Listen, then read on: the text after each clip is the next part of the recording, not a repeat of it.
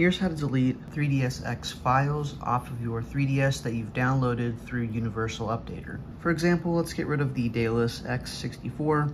We're going to go to our settings, we're going to go to data management and 3ds. Next we'll go to software.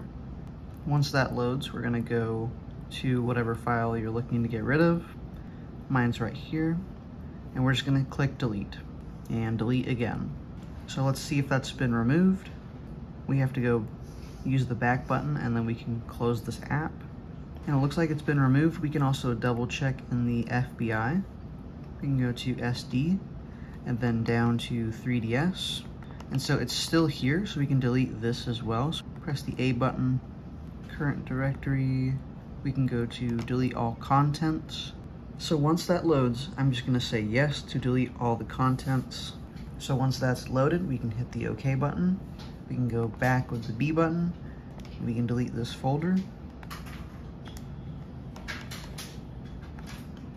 Say yes.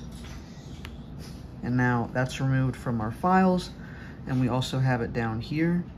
So we can go to the Daedalus X64 3DS. We can select it, go to delete, and then yes.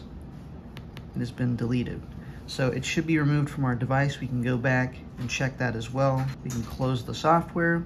I don't see it on our home screen, and it's also removed from our files. So that is how you remove 3ds X files from your 3DS. Thank you for commenting, and thank you for watching.